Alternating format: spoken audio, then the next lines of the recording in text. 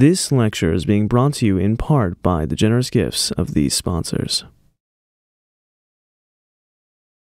Well, that was a quite generous introduction. I'd like to thank everyone for being here this evening. I am truly honored by this invitation to speak with you tonight. And I've tried to put together a presentation that will be of interest to this general audience. What I want to do first, though, is just say that this is such a distinct honor to be here and give this special SMART seminar.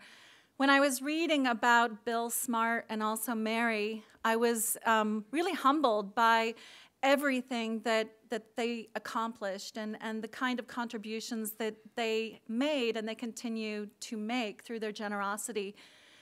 In reading about Bill, I thought that, you know, again, he did so many different things across so many different areas, from starting with serving in the U.S. Army to becoming a bench chemist and then rising to manager at Abbott, to trekking something like 40 miles each way every day to finish an MBA through night school that expanded over something like 6 years, and then rose ultimately to corporate vice president and president of Ross Laboratories division of Abbott.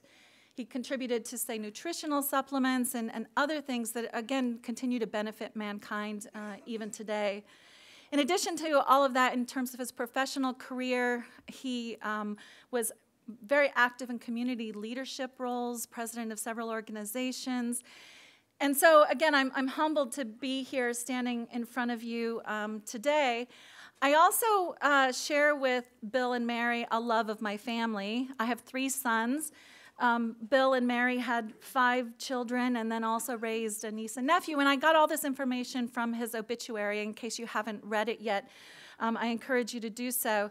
I tried to summarize almost everything that was in there, but there's more. There's quite a bit more if you're interested in taking a look. So again, thank you for this opportunity, and I look forward to questions and discussions following the presentation. So I've divided this presentation into 2 parts. Part 1 is tonight. It's more general. And then tomorrow, if you're interested and you are a chemist, then you may want to attend that presentation as well. I'll get pretty deeply into synthetic organic chemistry, talking about regiochemical effects and things. But tonight, I want to focus on the overall effort in my lab that's been going on for about 15 to 20 years, and that is to develop synthetic methodologies by which to transform natural products or natural building blocks into functional polymer materials. And we do so in such a way as we control how those molecules are connected together to make these polymer structures and control the molecular architecture so that they can exhibit some kind of function. Now, for many, many years, polymers, plastics have been of keen interest, fundamentally and also practically to society, where often there wasn't a lot of concern about what would happen with that plastic after it had completed its function. What we've been interested in my lab is building in degradability into those polymers so that they can break down to regenerate those natural building blocks after they've completed their performance. And the motivation for this was based upon discussions with orthopedic surgeons that I had as an assistant professor when I was at Washington University in St. Louis, and they were describing to me the kinds of materials that they were using for bone repair.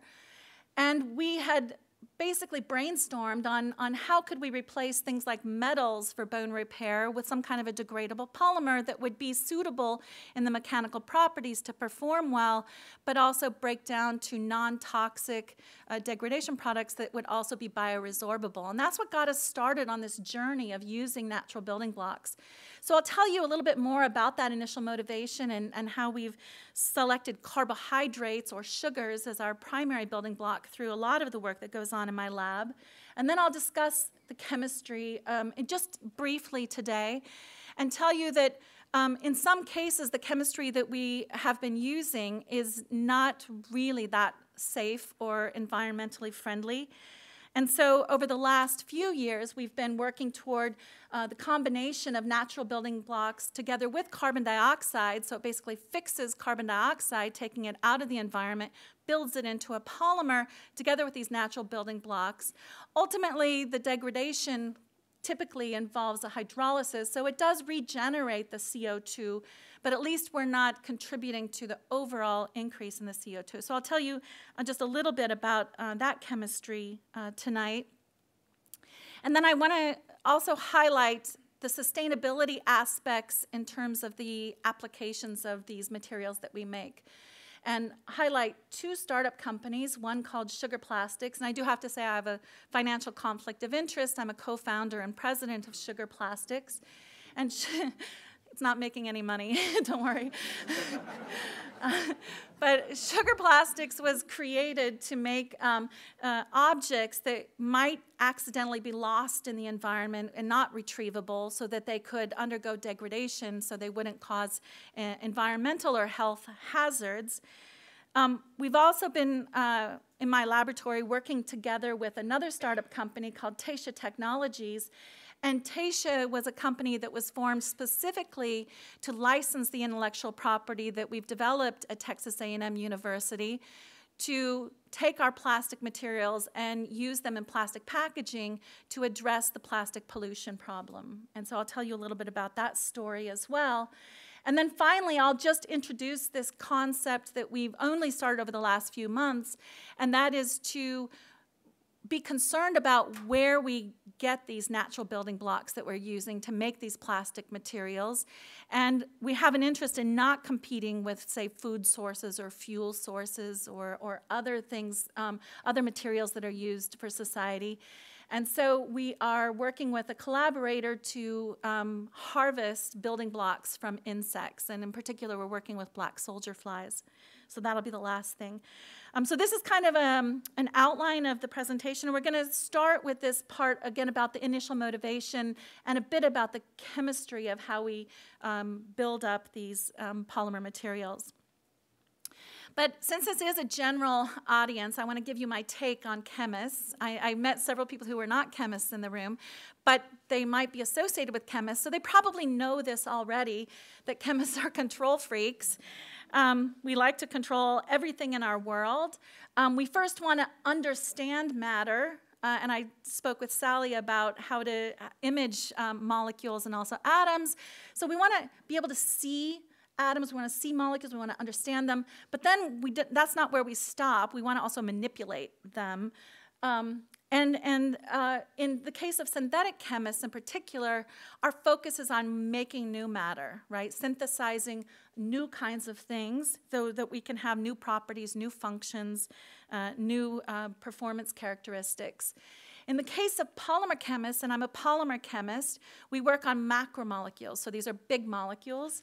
And often those macromolecules extend even to higher dimensionalities to the nanoscopic or microscopic regimes. And always the intention is to incorporate some kind of function. So we don't want to just make something that's going to sit on the shelf, but we want to, at least in the case of polymer chemists, make something that we can actually use in everyday life.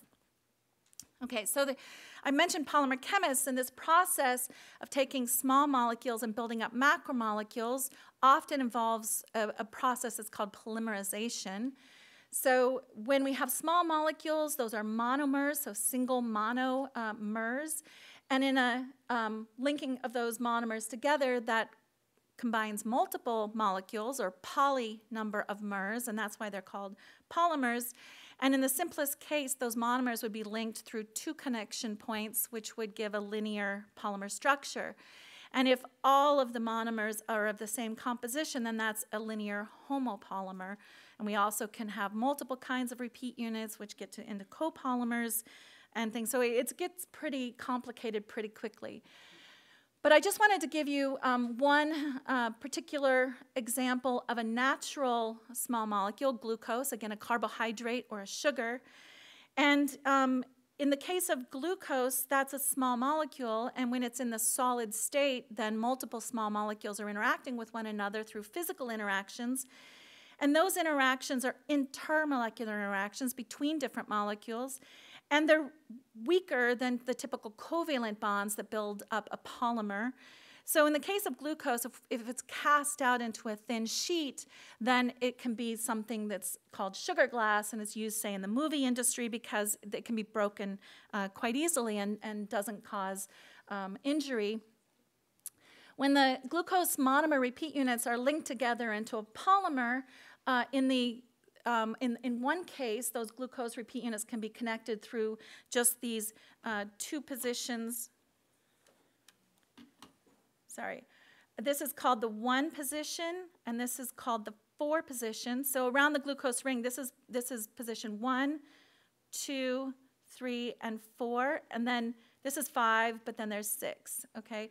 So when it's connected through the 1 and the 4 positions, as is shown here, then that's a linear polymer of glucose, and that's called cellulose. And it's the primary structural material found in nature, for instance, in wood. And you know that wood is strong and difficult to break.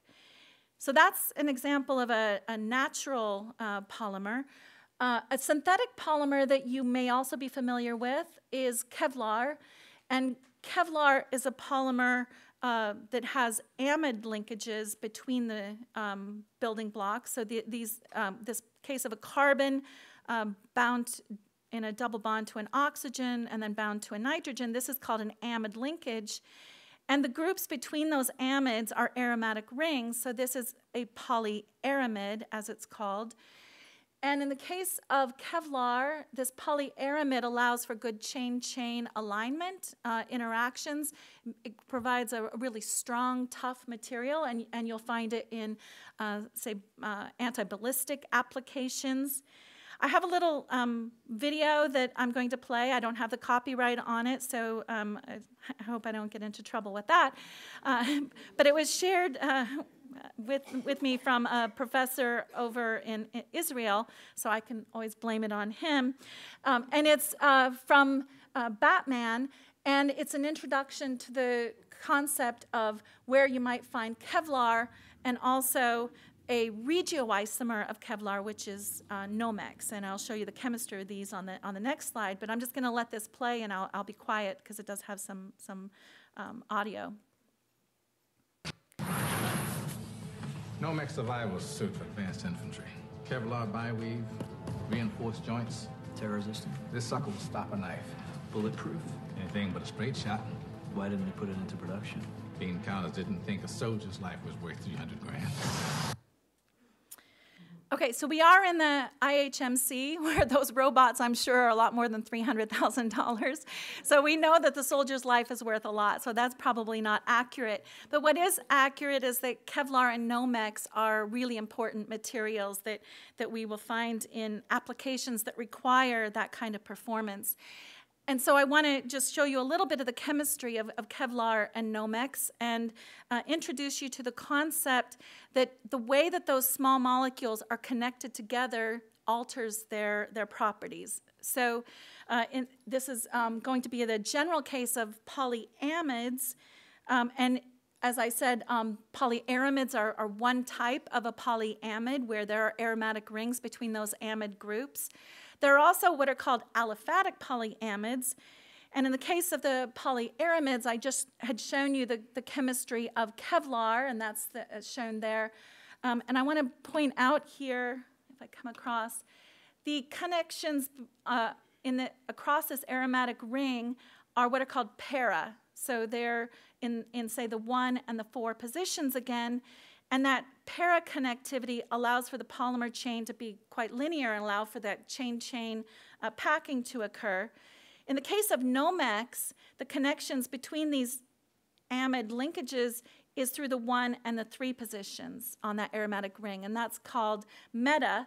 And you can see already in this structure that introduces a kink. So there's not this great linearity, and there's this kinkiness to, sorry, that's a weird word, but this kinkiness to the Nomex backbone structure. And so it doesn't pack together as well, it doesn't crystallize, it doesn't have the same mechanical properties, but it's still not very chemically reactive. It's not very flammable.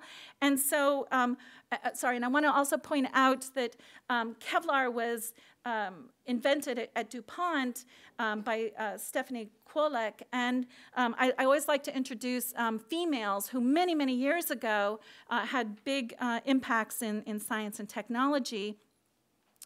And in addition to Kevlar, as I said, Nomex is something that may not be as strong and tough, but it is flame resistant and chemically resistant. And so you'll find it in things like clothing and other textiles that are used, say, for firefighters. Even simple things like the UV glove, and I'm not endorsing this product, but UV glove, and I'm sorry it's too small to read here, it says in this area here, it says high heat protection, flame resistant, and it says made with Kevlar and Nomex by DuPont. And so you can see that these polymers are really important to basic everyday life. In the case of aliphatic polyamides, between the amide linkages, so we still have this carbon-oxygen double bond, which is called a carbonyl, connected to the nitrogen and the amide linkage. Now there's not that aromatic ring, but these are just this is just a chain of carbons with hydrogens on them, and that's called an aliphatic group. And they're not as flame-resistant and chemically resistant. But nylon 6,6 and nylon 6 you'll also be familiar with because you find it in, again, woven into fibers, and you'll find it in things like tents and toothbrush bristles and things. So again, important materials. So let's get back to, in my laboratory, not necessarily using the building blocks of Kevlar, Nomex, or nylon, but rather using natural building blocks. Again, our intention is to control the macromolecular architecture, not just make linear polymers, but maybe make star-like structures or these bottle brush-like structures, and control the compositions in different regions. That's why they're colored differently. And really build up this complexity into the molecules so that they can perform function, and then also, as I said, degrade after their function is complete. So the kinds of natural building blocks that we work with are, again, glucose, and you've seen that structure already, and other sugars. Those can be, again, derived from things like breaking down cellulose or starch. We also work with amino acids to build up synthetic polyamides that would be derived from amino acid building blocks. Those come from, say, proteins that can be found in various meats and other natural sources. We work with nucleic acids that are derived from DNA or RNA. We also work with polyphenolic compounds, and polyphenolic compounds you might find in, say, teas. This particular polyphenolic compound, quercetin, is found in onions or elderberries. A couple of other biphenolic compounds, magnolol and hinokiol, are interesting building blocks that we like to work with, and those come from my favorite tree, magnolia trees, and we happen to see a magnolia tree walking around today, and it's already blooming, surprisingly. And then we work with things like ferulic acid, quinic acid, other natural building blocks. And really, the selection of what building block we're working with is dependent on which student has an interest, either in where that building block comes from, what its properties are. Several students are interested in using building blocks that, say, would have pharmaceutical or cardiovascular beneficial properties. Others are interested in things that just have an interesting structure or come from an interesting plant like a magnolia. So as was stated during the introduction, I'm happy to have students visit my laboratory, engage in research projects.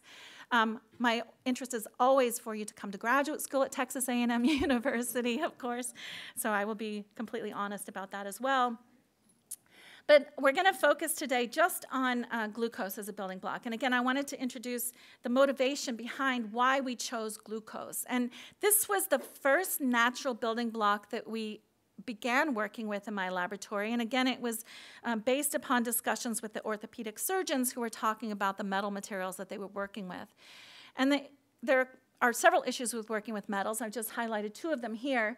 The first is that they typically have a modulus that is an order of magnitude greater than that of bone, so they're stiffer and they don't allow for good interactions between the metal and the bone.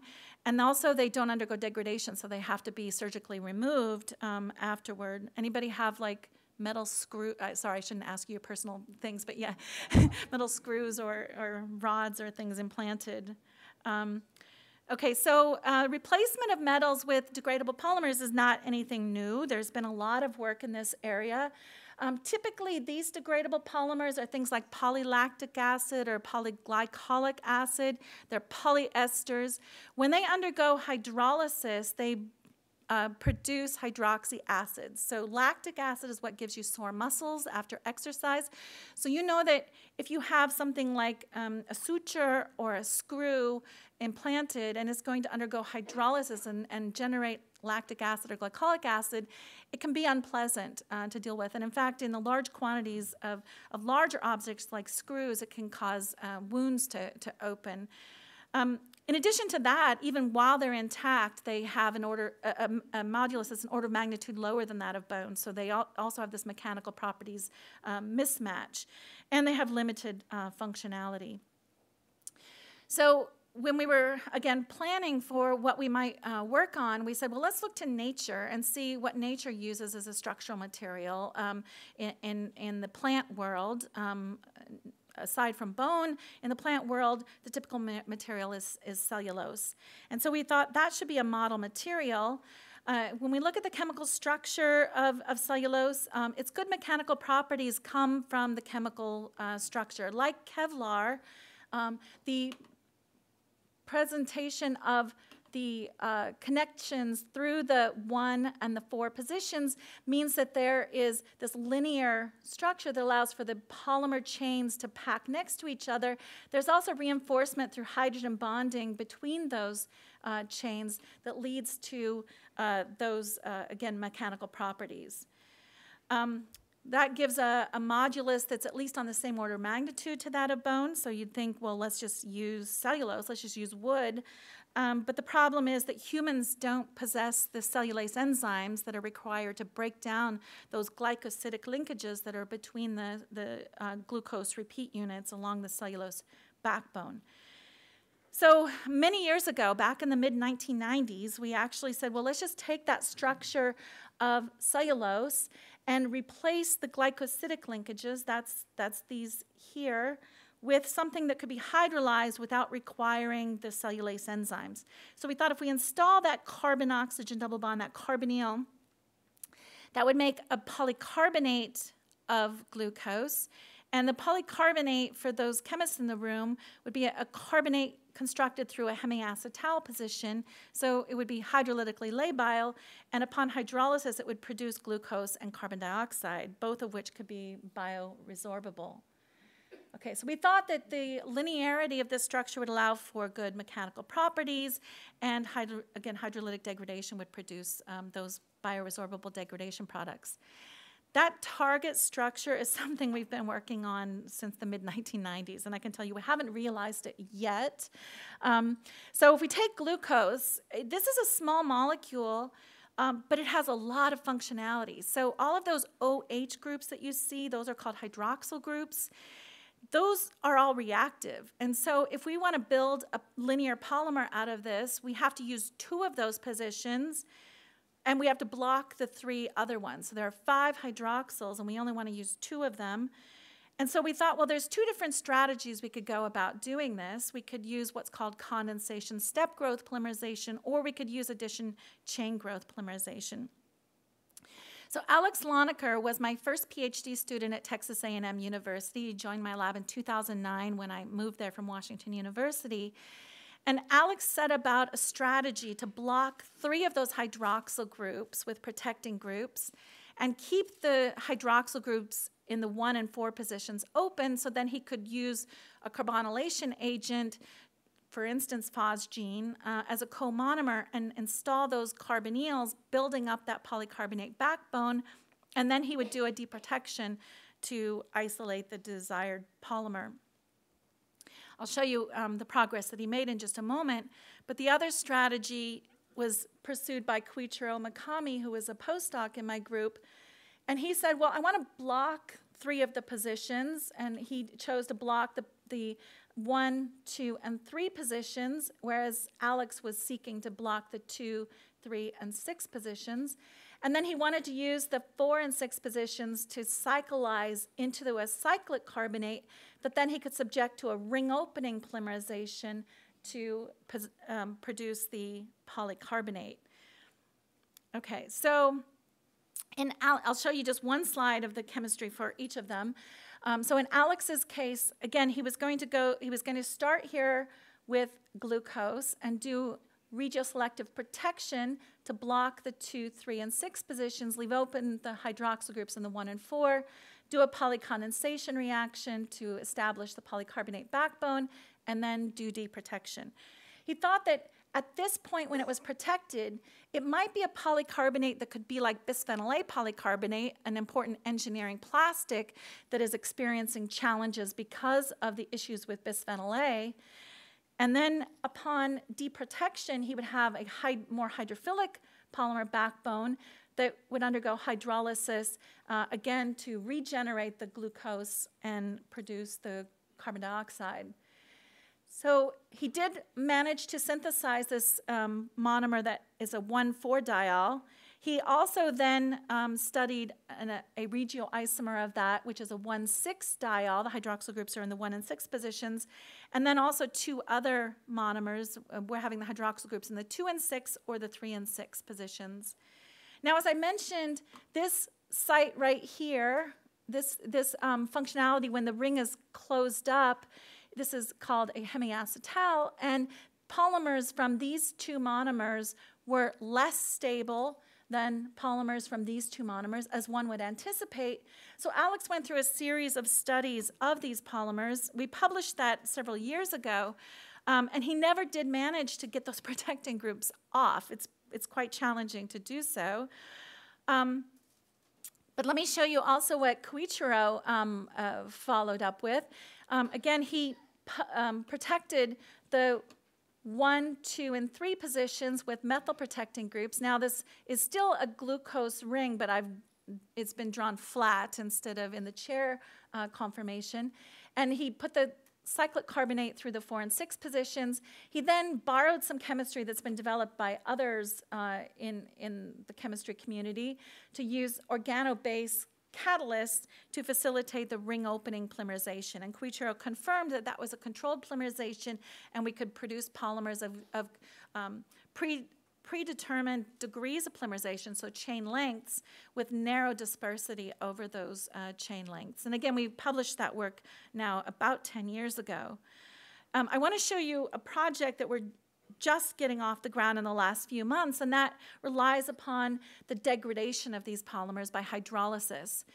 So this is a slightly different polymer than the one that Koichiro had made. It was also produced by ring opening polymerization, where the polycarbonate now is through the 2 and 3 positions instead of through the 4 and 6. But what's interesting about this polymer is it has this polycarbonate backbone. It also has the 4 and 6 positions protected by what's called a benzylidine acetal. And this benzylidine acetal is labile under acidic conditions. The polycarbonate backbone is labile under basic conditions. So what Simca did was she produced this polymer, and then she made pellets of it and studied its hydrolytic degradation, so cleavage under action by water, at neutral pH versus acidic or basic conditions. So the neutral conditions are the red data. What you see is that the mass remaining as a function of time remains at about 100%. So the pellet is not breaking down at all, which means the molecular structures are not breaking down. Everything remains intact.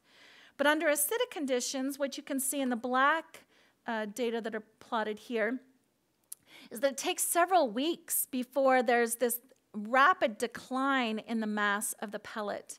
And we thought that was a bit of an unusual profile for the hydrolytic degradation of the materials. Under basic conditions, it was just this progressive decline in mass as a function of time, as though things were degrading in a more uniform manner. And what Simca did was she conducted a series of nuclear magnetic resonance spectroscopy studies to figure out what was happening molecularly to these materials under these various conditions. And what she confirmed was that under acidic conditions, the acetal, the benzylidene acetal side chains were being cleaved. That was then revealing the hydroxyl groups that then transformed what was initially a water-insoluble hydrophobic polymer into a hydrophilic water-soluble polymer. And so after cutting enough of those side chains off, then the polymer would begin dissolving. And so that's why she didn't see much loss of mass initially, but then it progressed rapidly. In contrast, under basic conditions, she confirmed that it was cleavage of the carbonate backbone groups with the benzylidene acetal side chain functionalities remaining intact. So it was just this progressive breaking down of the polymer backbone. Okay, the reason that I'm telling you about this is because this introduces a unique opportunity to study something that's completely new in polymer supramolecular assembly. During the beginning of the presentation, I mentioned the chemists as control freaks, that polymer chemists often expand into nanoscopic materials, and that's something that my group has been interested in for a very long time. And so we thought that if we make a polymer that can undergo multimolecular assembly into a nanostructure, and then we trigger some kind of change in it, then that would lead to morphological transitions. And that's unique. So let me tell you what's been done in the supramolecular assembly of polymers over the last couple of decades. And that is that small molecule monomers are built into polymers where the composition of that polymer is varied to program it for supramolecular assembly, much like proteins have a sequence that allows them to fold in a particular way. In the synthetic polymer materials, often it's some kind of a blocky polymer structure where there might be one segment that, say, is hydrophobic and water insoluble connected to another segment that is water soluble and hydrophilic. So hydrophobic, hydrophilic, those are called amphiphilic materials. When those are put into water, they can form various kinds of morphologies. So they could be spheres, cylinders, those are pretty common. More rare are the toroidal structures that look kind of like SpaghettiOs in that image, and also disc-like structures. And these are some of the electron micrograph images, not at the high resolution where we're seeing individual molecules. Rather, we're seeing nanoscopic assemblies of multiple polymer molecules.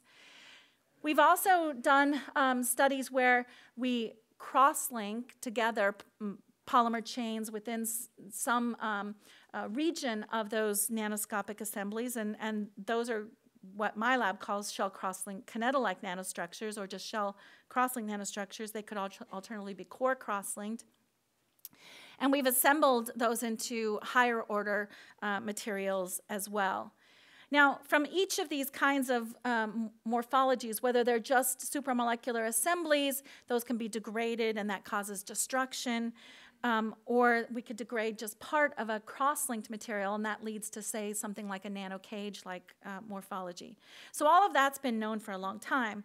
What was surprising over about the last decade is that if this process is done in situ, in real time, where there's growth of a polymer chain that causes the supramolecular assembly, as the polymerization is occurring, then these really unusual morphologies, for instance, this odd shape that's shown in the lower left, can then be observed. And so that process is called polymerization-induced self-assembly, or PISA.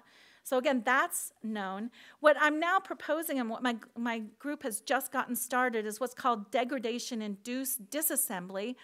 So where we would assemble a structure and then begin cutting apart bits of it and see what kind of transformation occurs in that supramolecular assembly. We think this is going to lead to unique structures and unique properties. Okay, so I think I'm going a little bit behind schedule. So let me try to catch up just a little bit. I'll go over this chemistry bit rather quickly, and I'll get to the movie. But as I said, in this polymer that's shown in this region here, it can be cut in two distinct ways. We can cut off the side chains or we can cut the backbone. And we thought if we make a polymer from that is designed for assembly into a particular morphology, let's say morphology 1, and then we cut off the side chains, then that might undergo some kind of transformation into a new morphology. And alternatively, if we cut the backbone, we might cut those units that are assembling together into smaller pieces, and that also might cause some transformation into new morphology. So let me jump through the chemistry. Here, under acidic conditions, we saw that after weeks, in Simca's case, there wasn't much happening. We also don't see much happening under acidic conditions in these kinds of morphological transitions.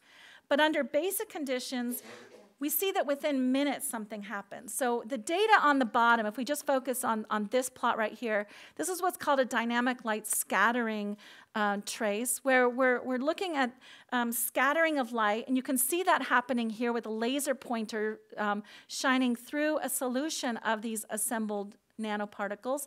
And that scattering that we can see with our naked eye can be quantified, and that tells us the size of the particles that are scattering the light.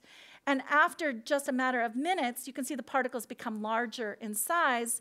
After a few more minutes, now we get some smaller particles and still some larger than they were originally. And then after just a matter of hours, everything becomes a little bit crazy. And in fact, you can see that there's less scattering of light here after everything basically broke down. But it's not only because the particles fell apart, but rather there's some kind of reassembly that happened. And you can see here in this image, it's a little bit small, but I'll show you a video in just a moment, that the original individual nanoparticle assemblies broke apart and something else formed. Okay, and I'll show you the video here. And it's going to go, this is accelerated, this is minutes that you're looking at. So there's 1 hour. And look at that, it's just like crazy what happens, right? After an hour and a half, and it's changing in the chemical composition, but also in the morphological structure, and things are reassembling into some new kind of structure. So Cassidy is the student who's been doing this. She's a second-year PhD student. She just sent me this video last week, and I told her that the first time I presented it was on Monday at Georgia Tech, and people were pretty impressed. I don't know if you're impressed, but I really love the video. So the message here is that in relation to Zig Ziglar, and I don't know if you know who Zig Ziglar is, or yeah, motivational speaker, etc. One of the quotes that I found on the internet is that he would say, "Success is not a destination; it's a journey." And I think that that's a message that I consider every day. In this analogy, we would say degradation is not total destruction, but it's an opportunity for some kind of transformative reconstruction process. So that's something we're working on. And like I said, the video is just from last week, and we're not even close to understanding the system or publishing the work.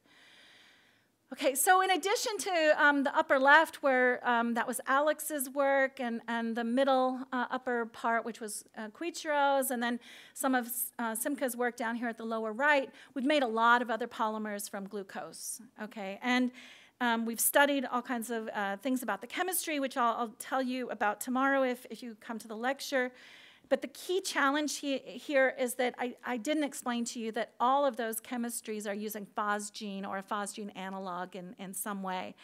And of course, it's a safe reagent to use as long as you're trained and working under safe conditions, but it's non-ideal. And so I'll just summarize real quickly our efforts to use carbon dioxide. And this work was done by David Tran. He graduated just recently and began a position at HP up in Corvallis, Oregon. And he was working as a student jointly between my laboratory and Don Derensberg's. And Don has worked on several catalysts that allow for the transformation of cyclic ethers.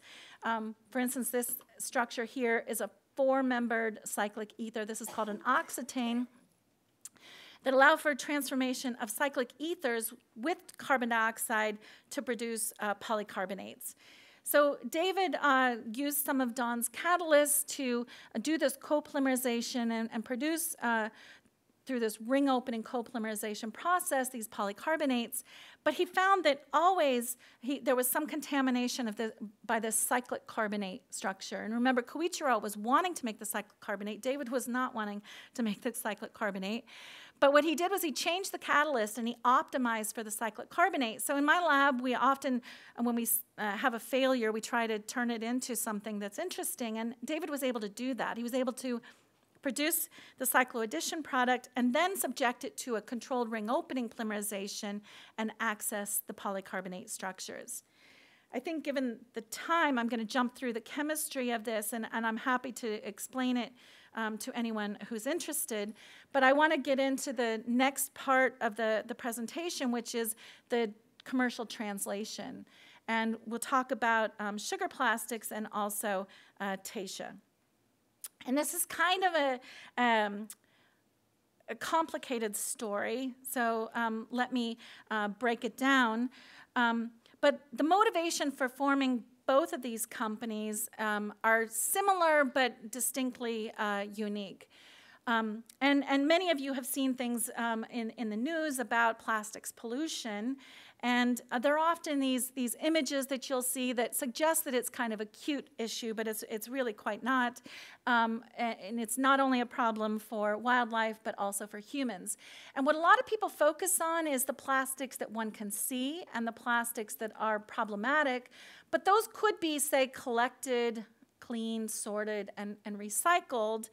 The problem, to me, is more the plastics that are ingested, whether they're macroscopic plastics or you may have heard about microplastics as well. And the issue that I feel is that we need to be thinking about plastics not necessarily only for recycling purposes, but also for what I'm highlighting here is digestibility, right? So that if they are ingested, they can be digested. And they have to do so on an appropriate time frame. And that's a complication, and that's a complication with any plastic material. So there has to be stability for the application and then an ability to either degrade naturally or under environmental conditions or be actively recycled. Okay, so the polymers that are in our automobiles, we of course want to last for a very long time. My car is now, it's a 2014. I've had it for, gosh, almost 9 years. I don't want it breaking down anytime soon. It's a pretty expensive car.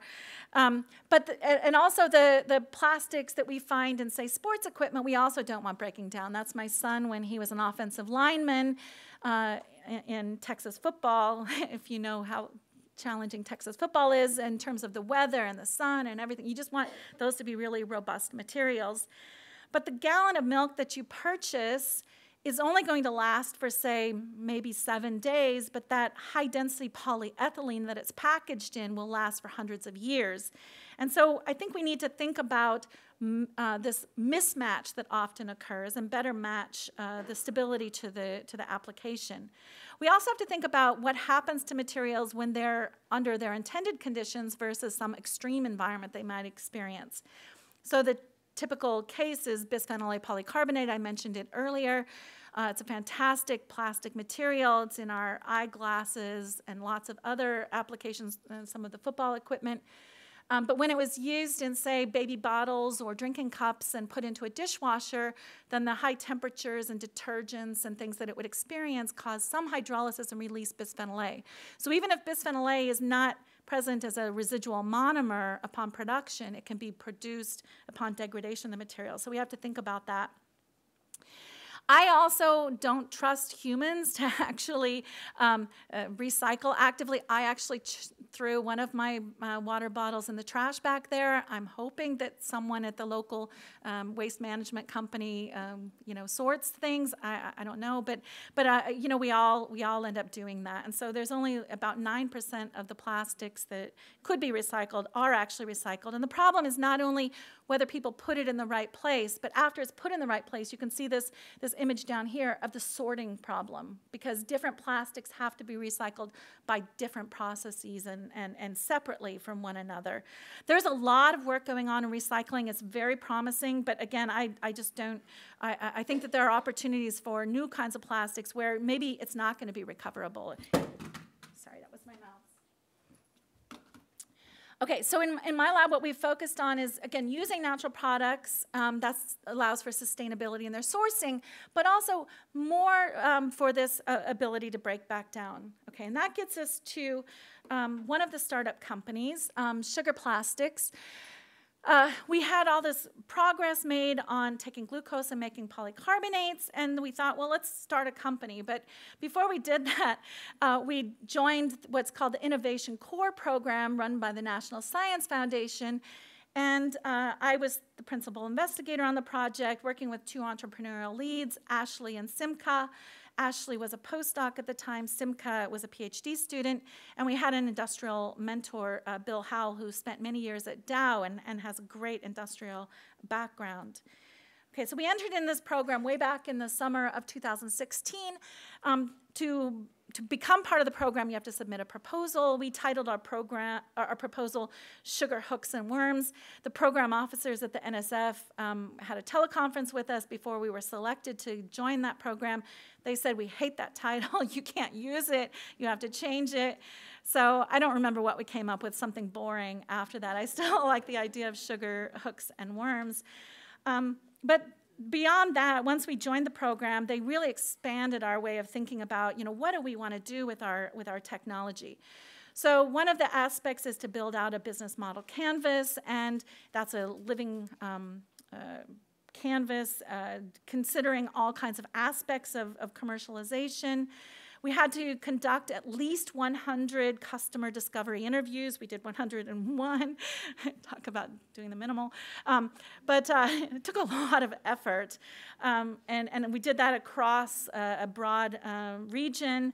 We went out on boats and things, because actually what we were considering for our technology was, again, these sugar hooks and worms. And one of the things that the NSF program officers and the teaching team at the NSF I-Core program hated about that was that the idea came from my husband. So he is an avid angler, and he often would cast into our, what they call in Texas, a tank, which is a man-made pond, and lose his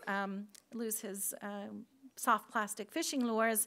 And he said to me, you're working on these biomedical materials, these degradable polymers for orthopedic applications. Can't you just make me some worms that I can cast out and not worry about losing them?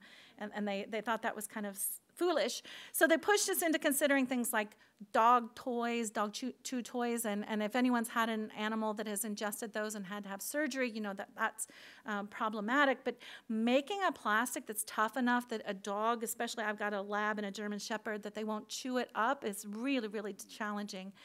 So we're still thinking about the soft plastic fishing lures, but as of the summer of 2016, we were a no-go on starting a company.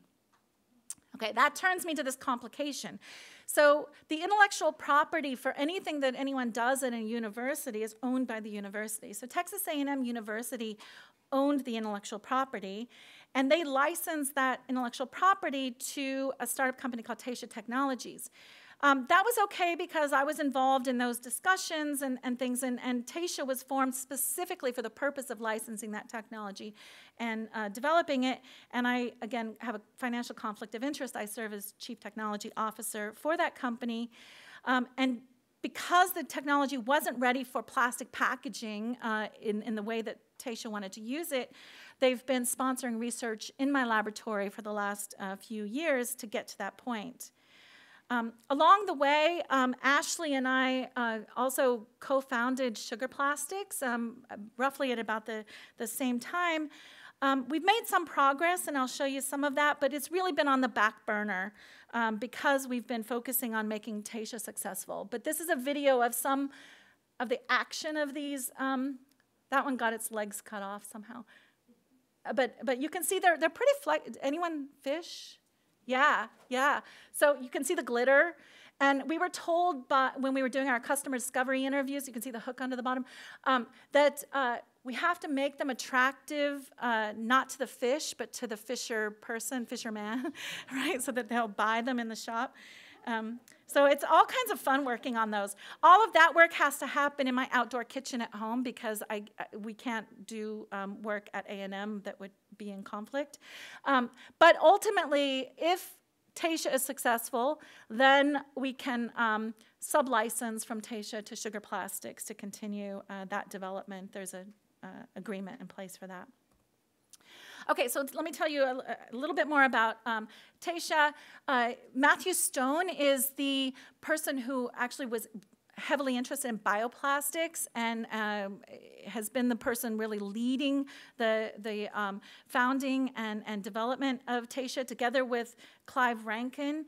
And Duncan Clark supports all of the operations side of it. Steve Taylor is fantastic from this science side. And he and Ashley and I, and mainly Steve and Ashley, work really closely on developing the technology from the scientific and performance perspective. And what I can tell you is that the chemistry that I showed you earlier is really too expensive to scale up. It's also not entirely safe to scale up, or green to scale up for addressing the global plastics pollution crisis. So under that sponsored research agreement, what we've been working on is developing better approaches to transform biomass into natural building blocks. I'm sorry, I can't show you the chemistry here, and then build those building blocks back up into what's called Agipol, that's Taysha's terminology, so that, again, if the materials are lost or discarded, they'll break back down. In doing this, we have to be aware of the kinds of manufacturing that these might have to plug into. So we're working on, say, thermoplastic materials that can be blow molded or injection molded. We're also doing some work on thermoset materials, so there are different chemistries involved there. These are just some examples of some of the materials that we can make. I love the video of that super elastomeric material. We don't know quite what to do with it. If you have any ideas of products where it might need something like that, I'd love to hear about it. The upper left is a rigid, transparent plastic material that is also semi-flexible. We just change the formulation slightly, and we can go from that semi-rigid, flexible material to this elastomeric material. So there's this broad spectrum of potential applications. We can also formulate it in the powder form, say, to be used as additives. So with so many possibilities, we need to figure out what we're going to do. And we've partnered with Carl McAfee of McAfee Consulting, and he is spanning the scope of the characterization of the mechanical properties, formulating the materials, and identifying potential commercial partners. Okay, so I just have a couple more slides here. I just want to show you the insect concept. So again, I already showed you how we take these natural building blocks, build polymers so that they'll degrade. I said, look how exciting it is. We have all these potential building blocks, and they come from all these various sources. But as I said on the first slide, we have to be careful about where we're sourcing our feedstocks. And we don't want to be competing with food, fuel, and transportation, construction, other important societal needs. And that's where Jeff Tomberlin comes into play. He's in the Department of Entomology, and he runs an entire program that grows black soldier flies. And black soldier flies are important as a food source, particularly in agriculture for things like fish hatcheries and pig farms. And the issue is that there's a lot of adult flies and their carcasses that accumulate as waste. And so this is a perfect opportunity for us to harvest feedstocks from this waste insect product. So we can isolate polysaccharides and use them as polysaccharides, or break them down as the carbohydrate building blocks. We can isolate proteins and collect amino acids from them, DNA and RNA, to get to the nucleic acids. There are also lots of lipids and fatty acids that we can use in our polymer structures and various other natural products as well. So I'm pretty excited about where this is going. Again, Cassidy is leading this project, so I do need more students to join in. Hongming is working on sort of the polysaccharide side of it, and Cassidy is working on all the aspects of isolation and purification and how to move forward with the materials. Okay, so I just want to end with this last slide and just say that, you know, this issue of sustainability is something that's critical. And I kind of hate watching the news nowadays because it seems like it's doomsday, right? And especially in Texas, I don't know how you experience the weather here, but it seems like we're constantly under drought or flooding. And so the issue is, you know, what are we going to do? How are we going to, you know, save the world? How are we going to deal with the climate? But there's also, and here again in IHMC, all these extreme environments that we have to be thinking about. And so what can we do and how can we have an impact? And so I just leave you with that. And again, acknowledge my research team that's worked on this, the collaborations with Don Derensberg and Jeff Tomberlin, the important contributions of Tasha and people there, and support from the Welch Foundation and the National Science Foundation. And thank you so much for your attention, and thanks for the opportunity.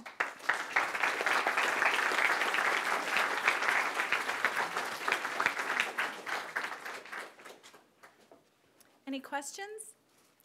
There are microphones to be coming around. Yeah, over here. I just have some advice for you on the fishing lure. Yeah. Those soft plastics are very popular with bass fishermen.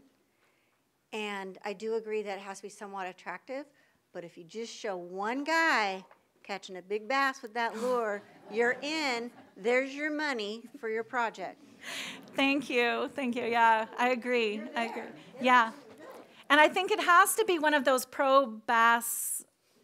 Yeah, definitely. Yeah. As soon as Tasha is successful, we can get back to the sugar plastics. Yeah. Other questions? Yeah, here? Yeah, oh, wait for the microphone, please, because they're recording everything. Yeah. Got you. How do you actually harvest the like the monomers to form the polymers like that? Yeah, so from the biomass, it's a chemical breakdown process that's rather mild conditions, slightly acidic aqueous conditions. From the insects, there's a little bit more to it. So there's first an aqueous acid treatment, then there's an aqueous base treatment, so demineralization, breaking down the protein, because what we're isolating at the moment from the insects is the chitin, so the polysaccharide material. It's the most abundant material in the insects. Ultimately, we'll want to explore isolating other feedstocks from the insects, but again, we just started that project a few months ago. Yeah, thank you. Other questions? Yeah.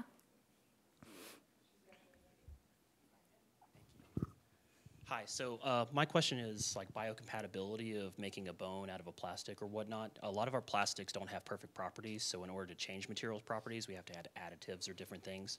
So what is to prevent, while we make a biosustainable or biocompatible plastic for a bone, not having to add some sort of additive to slow down degradation? Because the last thing I would want if I have to have a bone replaced is to have surgery every 2 years to slow that down, but have those additives not be the toxic thing, while the bone or the plastic is actually biocompatible. The things we have to add to it to get the desired materials properties would not be. Yeah, that's an excellent point. And so we are aware of that, and we pay attention to that. So the kinds of additives we're using are natural things, like let's say calcium carbonate and those kinds of things that would not be problematic as additives. I have to say we've kind of abandoned the bone repair application, mainly because we were seeing these enormous challenges with like FDA approval. And just like you said, if we've got this polymer and then it's got to perform with certain mechanical properties, certain degradation properties, additives are going to change all of that, and it just gets really complicated. Yeah. Yeah. Right here behind you. Sorry. You mentioned degradation during digestion for animals that may ingest plastics. Does the digestive chemistry change a lot from like animal to animal, let's say between birds and whales? Or? Yeah, that's a really great question as well. And yes, it does. And I'm so impressed. I hate to say this, but Cassidy is also leading that digestibility project. She has dug into what is the digestive tract of these black soldier flies, and there are like 3 different stages. And so she's formulating compositions of solutions to incubate these samples under each of those conditions, and she's going to do this stage-wise. She's working with 2 other people in my group, so it's not just her.